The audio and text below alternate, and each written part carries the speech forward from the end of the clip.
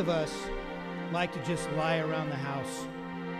Maybe read a book, watch a movie, a TV show, play on the computer, or my favorite, take a nap.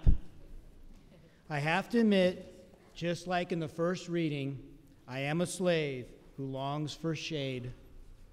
Hey, I worked all week. I'm stressed out and I'm tired and I just want to regenerate.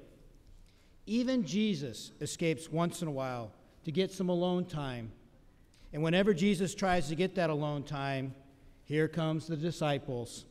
Or in my case, as soon as I'm cuddled up on the couch, my wife starts to vacuum, then the famous words come out, "Honey, can you do me a favor?"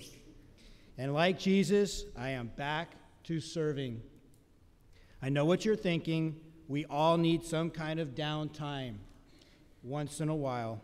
Even Jesus took some of this time for prayer. Several weeks back, my wife was not feeling well, so we decided to just lie around the house and watch Hallmark movies all day. I thought this would be great. Finally, a do-nothing day. No interruptions, no house cleaning, no yard work, no errands, a real do-nothing day. To my amazement, time went by fast, and by late afternoon, I seemed more tired, kind of like I was in a fog and sleepy. We had a great day, lots of nap time. I thought I would feel more refreshed, yet I was not. I've learned that helping others not only helps them, but helps us. I find I get energy and joy helping others. How do we feel when we make someone smile? How do we feel when we help someone in need? How do we feel holding that person's hand who may have lost everything, yet we are there to listen and support? How do we feel when a person tells you, "Thank you for being there"? Our couches, televisions, and computers take energy from us. There's a missing connection. We get energy from connections, like an appliance getting plugged into a socket. We get energy from exercising, hiking, shopping for our bodies. Yet exercise can be more of a solitude state of mind, and this energy can dissipate as we get older and do less exercise. What about our soul? I truly believe the more we serve with others, the more energy we receive, and we feel the love down deep inside us, which gives us happiness and a stronger faith in God. When I am at the convalescent home, many of the elderly I visit cannot exercise.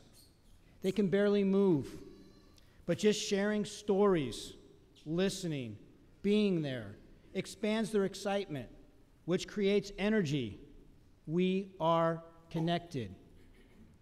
God challenges us, and sometimes we may not be comfortable with how he challenges us. But once we say yes to God and the energy we draw from that, then with time, we wonder how we have not tried this before. By helping others, we help ourselves. Remember, as Deacon Tim said in the bulletin from last week, Jesus is God in human skin. In the gospel reading today, we can say Jesus taught his disciples and us by helping others, curing the sick, talking to people no one dared to talk with, and making us come out of our comfort zone. This frightened the disciples at first, and like the disciples, I too start off very frightened. But soon, like the disciples, with the grace of God, I put one foot in front of the other and faced my fears. When I was in my third year of the deacon formation, we were asked to spend a year doing something in social justice.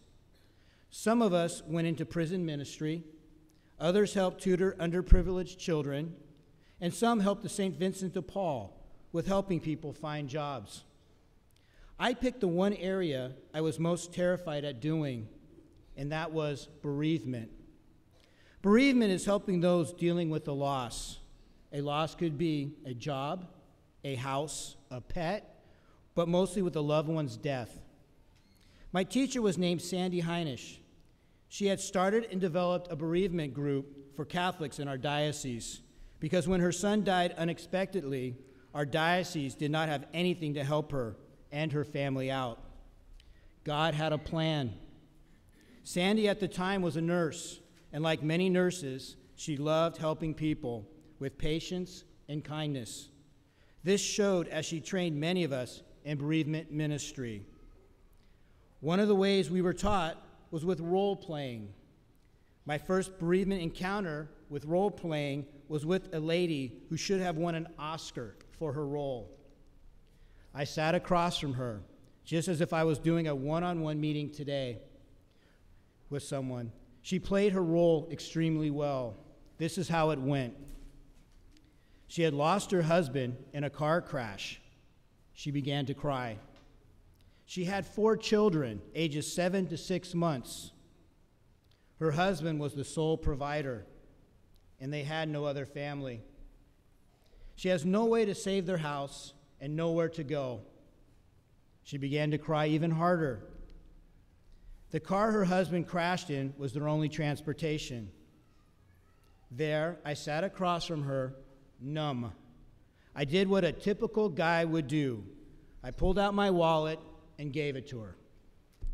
If you had not figured it out yet, yes, I failed my first role encounter in bereavement ministry. But with the grace of God, I kept at it. And having a fantastic teacher, I was able to help teach and later help develop our own bereavement group in our deanery, which we meet every Sunday here at Holy Spirit at the Fireside Lounge from 2:30 to 3:30. Jesus not only challenges us, he wants us to learn from our fears and to serve others with understanding and love, and pass the newfound knowledge to others so we can break down the many walls our fear has created within us. Several Saturdays ago, Holy Spirit's RCIA group sponsored our Feed the Hungry at our Peace Center. We learned a lot about the struggles of being homeless. I met and broke bread with a homeless gentleman named Bob. He helped me to get past my misconceptions.